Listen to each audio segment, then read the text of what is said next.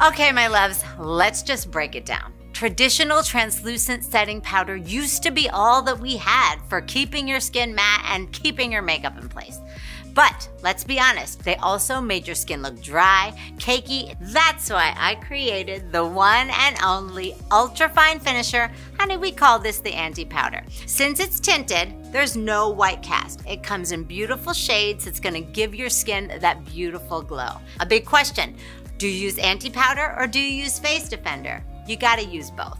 You wanna put this on after you finish your makeup. This is what's gonna set your makeup and give you that beautiful glow. Then you're gonna put your Face Defender on to lock it all in, and then take your Face Defender with you all throughout the day.